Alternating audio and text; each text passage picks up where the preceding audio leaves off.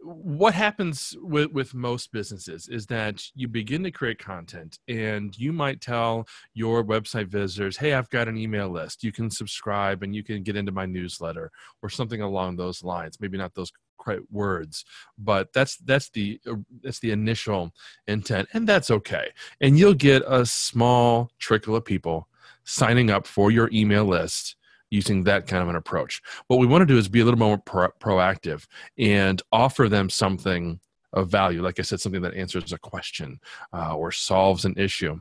And we do that a couple different ways.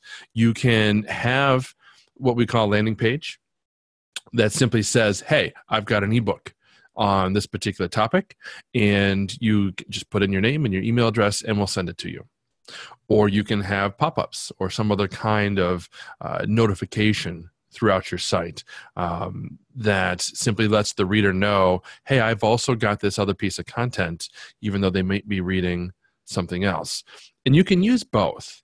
I personally have had the most success with pop-ups because I'm already getting a good amount of organic traffic to my site, and I'm getting paid traffic through other means.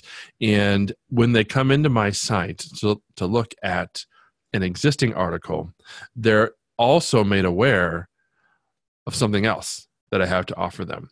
And that something else is very, very carefully chosen. And this is where I think a lot of you might benefit, those of you who are listening.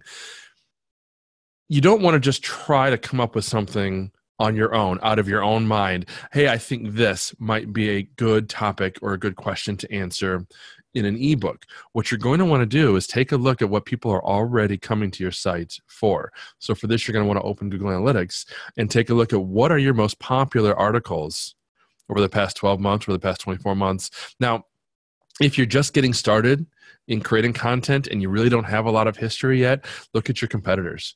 You can use tools like SEMrush or BuzzSumo to see what are the most trafficked, what are the most popular pieces of content, what are people wanting to know about.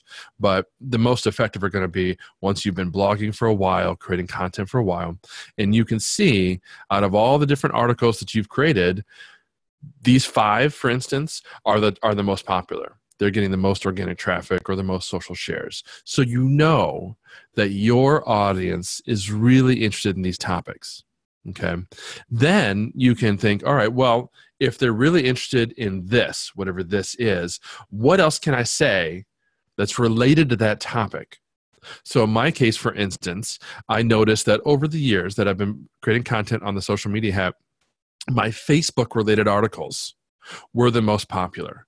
They continue to get traffic day after day after day, and they're really basic stuff. How do I find a specific URL for a Facebook post, right? Or how do I mention somebody on Facebook? Very technical kinds of pieces, and those are great kinds of questions to answer for any kind of business. So when I noticed that, I said to myself, all right, I need to create a Facebook-related resource that's targeting these people. So now if you come to my site, the very first thing you see is what's called a welcome mat. The whole site is replaced by a full screen pop-up, basically, that says, hey, I've got this resource. I happened to create, I used Google Slides to put together this list of Facebook tips and tools and hacks and everything. And I said, hey, here it is. And that generates dozens and dozens of new leads every single day.